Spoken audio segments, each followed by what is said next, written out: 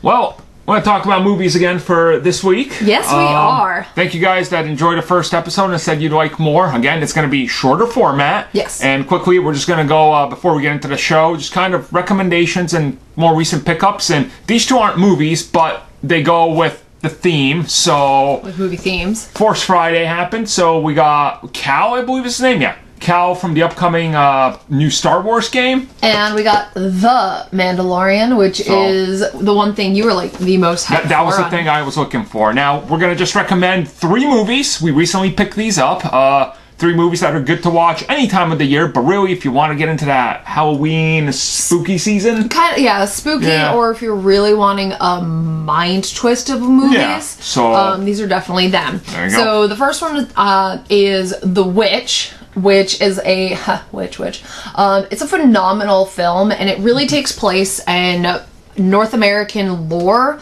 of what witches are, because everywhere had different types of witch lore. Yep. This is very, very North American driven, but it's phenomenal. And again, you're going to notice this cover has the foreign markings on there. This is from Zivi again. It's a limited steelbook that I ordered because I just didn't like the covers they like here, and I really like that one. Next up, personally, I talk about this a lot. Yeah, you do. I've talked about, I wake up at like 3 a.m. and I can't sleep. I just think about this movie. We actually had our friend that we told you guys about literally messaged us 2 o'clock in the morning. Can't sleep. I'm watching this movie again. So, Hereditary, again, this is a limited steelbook from Zavi again. And you can tell Hereditary, it's like the family tree, the Hereditary. It's a great movie. Highly recommend this. Yes. You've probably seen some memes out there and been really confused about what does this mean, best Halloween couple type thing. These two movies are great companions. They go together real good because they deal with weird stuff, and they're also written by. There's some people that are involved between both of the franchises, because witchcraft and whatever. And then third up. And then the third, we got the re-release of 4K of The Shining. And again, it's the steelbook, and you can tell it's the maze on there with Jack's quote. Yeah, so, it says, Jack is all work, no play, makes Jack a dull boy. Yeah, it says it everywhere. It's a pretty cool steelbook. This is Best Buy, so you can pick this one up in the US. Highly recommend The Shining. This is the Kubrick version, not the made-for-TV version.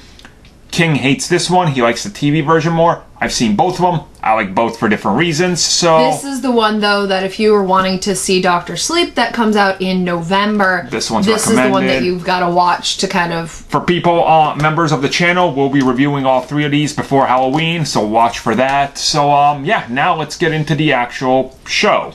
Inspector Gadget. I freaked out when you told me this. So I obviously grew up when the original Inspector Gadget was a cartoon show, and then also got the live... Okay, I only talk about number 1. The live remake kind of retelling of the Inspector Gadget with Matthew Broderick.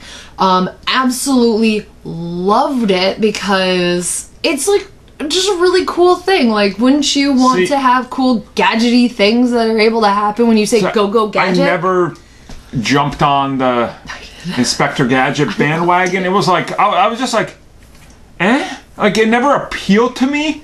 I watched the movie since it's come out. I think me and you watched it way back long ago. I think I made you watch it because I really loved that I did enjoy it. I think right now I'd probably enjoy it more if I watched it, which is something that will happen. I'm assuming it's going to be on like Disney Plus or something, you know, or because they're going to be doing a remake, so it makes sense. Now with this remake, I feel like I understand why they're doing this, because there is a lot of appeal, and technology's advanced so far that you can make it campy, yet make it a good modern day version. Oh yeah. But I don't know if that's what people will want, and that's my big like... This is what I would want. Make it modern day, but he is campy. Like, literally make it that he is Inspector Gadget the way he was in the 90s. So, like, his extendo arm was, like, piping and tubing and stuff. See, I'm and afraid he has to say go Gadget to get it to work. See, I'm literally afraid they're going to do the opposite of that. They're going to try to go too serious. No. And he's going to be like, almost like that reboot RoboCop. You're like, you guys are taking yourself too serious. You missed the under and meta tones of RoboCop. Like, I'm afraid it's going to be that. But then again, It's Disney, and if I want them to do it perfectly, I think they should set it in the 90s and play that nostalgia up. That would play that factor up, you know? Oh my gosh. If they sit there and they do it 90s, just imagine some of the 90s gadgets that go into him. Moon boots! He would have potential moon boots. He could possibly have a Tamagotchi as his watch. Yeah, I went there. I went there. A power glove just because? A power glove. Yeah, no, like, there's a lot that they can do with this, and especially with how technology is. They, from my memory of it, it was back when CG was first starting to get its boom, so a lot of the stuff was actually practical.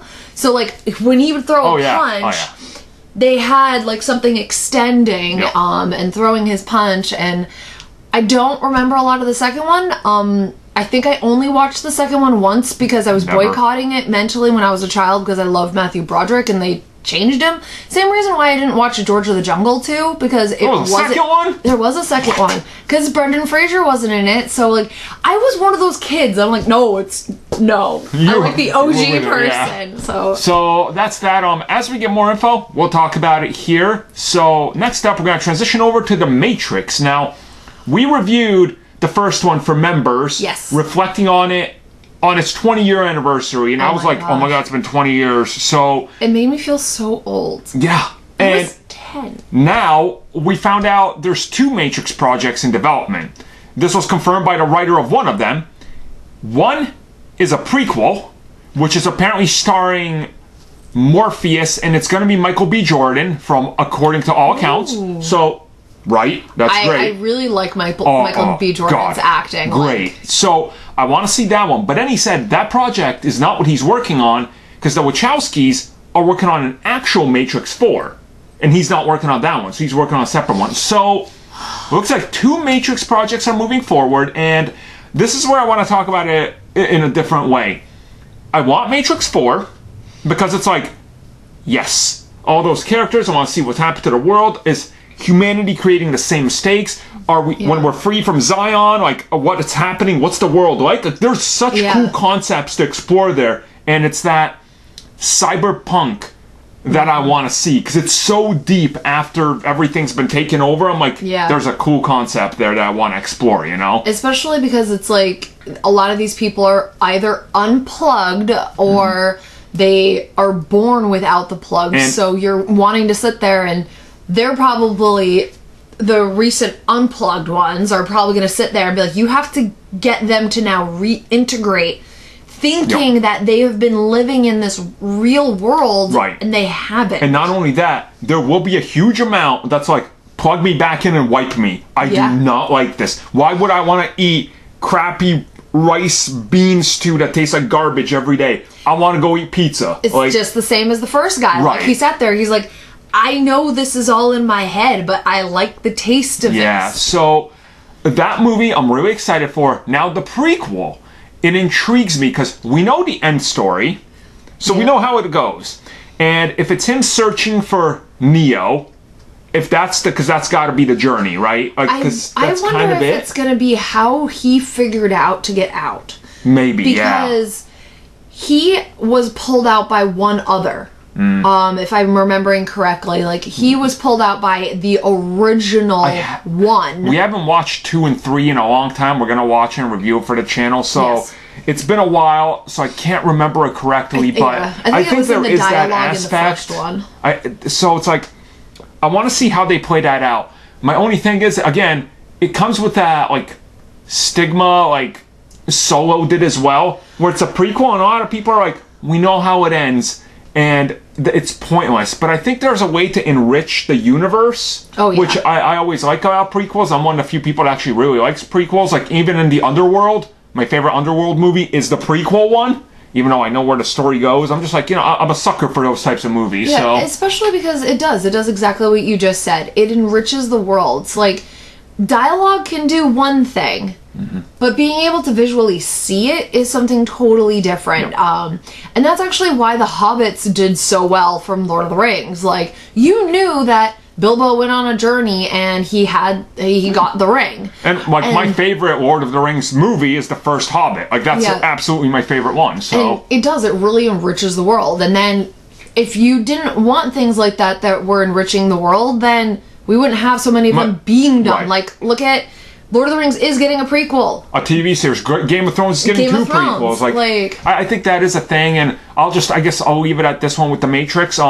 If they can make Morpheus on the cheap for $100 million-ish, and then spend their $300 million on Matrix 4, that's how they should do it. Oh, that's how they'll do not give Morpheus more than $100 million, because it is not going to make back core Matrix money. It's a prequel, so you have to gauge that properly.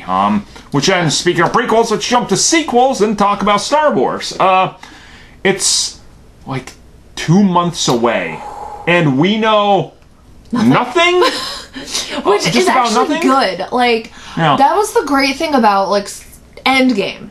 We literally went into that so blind, and the Russo brothers, like, sitting there screaming at us, this is only, like, the first 20 minutes, yet it really wasn't, because there was things that was an hour they into the faked movie. CG completely with scenes, so technically they were telling the truth. My hope is Star Wars is doing that, and now that the Force Fridays went by, we're seeing merchandise, we're seeing things pop up, and we're like, you're trying to sit there and you pinpoint and be like, okay, like, there's a little bit of a difference here. Like, Kylo's figure of this particular series. He's got the cracks and everything. Yeah, which is something we're like, oh, okay, we know because of the trailer. Yeah. They're doing a really good job of hiding that. It's like, if it was in the trailer, it's in a toy version. And what I really like is also, they haven't spoiled upcoming toys, which happens a lot. Oh, yeah. We know the Emperor is back, most likely Luke also, but there's no toys of them. Which I like, again, because they're playing it super smart, because,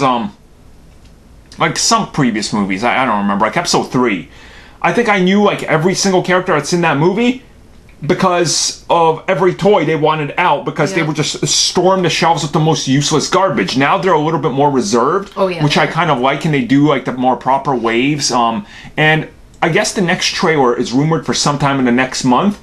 I think I would safely assume it's going to come out around the time that they launch Disney Plus. Yes. And perfectly a month before, so you can also watch it when you watch The Mandalorian. It'll be right there in the little Star Wars tab, you know? That'll be very smart advertising, and I feel like the next wave of toys we're not getting until the movie's been out for almost, I'm going to safely say almost a month. Oh, guarantee. Oh my god, yeah. Because there's a lot of rumors in that we've heard and things that have been confirmed. Like, why are we getting all of the themes back from all of the other movies? Why does John Williams have to re-record them all for this movie? Like, there's a lot of stuff happening in here. So then, what other of these toys are they going to turn around and re-release as these characters either young or old or something? Like, it's the Malibu Stacy Simpsons problem. They gave Malibu Stacy a new hat, and everybody's Smithers, and we need that new Malibu Stacy. They know how to get us. Like, they're going to re-release this damn Mandalorian in like a year, and he's going to have, like, red on this, and I'll be like, I need it. Because, you know, that's how it works with these damn things. He almost got the Kylo Ren. Almost, but I was because of and he was like, I'll wait. I got the other two. So, I'm saying, I hope that they really don't push a lot of content out there. I want to go into this knowing everything I've seen, and that's it. Keep it as secret as possible. I think this is actually probably going to be one of the best movies that they'll be able to do that because of Disney Plus releasing a month prior. Like, if we didn't have Disney Plus and The Mandalorian, and then they're going to be hyping the heck out of all of the content that is going to be on Disney Plus, I feel like we would have had maybe 2 or 3 more trailers, because that would be what is leading us into that hype. Right, but they're putting such a focus on there that they can lay back on this and trickle out just the bare minimum to get the conversation going. Because, like, a picture leaks. It's everywhere. Star Wars is trending. I'm like, yeah, they're doing that end gaming. Yeah, they're doing this extremely smart, especially because it is the end of a saga. Yeah. Like, the actual end, not end game, end and continuing. This is the end of the Skywalker saga. So yeah, just a little bit more time. We're like 7 weeks or something now. We'll all be watching it. We'll obviously be talking about it on here. So probably still in costume. Yeah, we'll see. So, thank you guys for watching our second episode here. We'll be back next week with another one, and hopefully there's a lot of stuff. I was going to add Spawn in this week, because McFarlane's like, there's gonna be a Spawn-verse. No, there ain't. You can't even get $5 million to fund that first film that doesn't even feature Spawn. There ain't gonna be a Spawn-verse. I was gonna say, that's the topic. If it was Seth MacFarlane, he gets what he wants now. But not Todd. Not Todd McFarlane.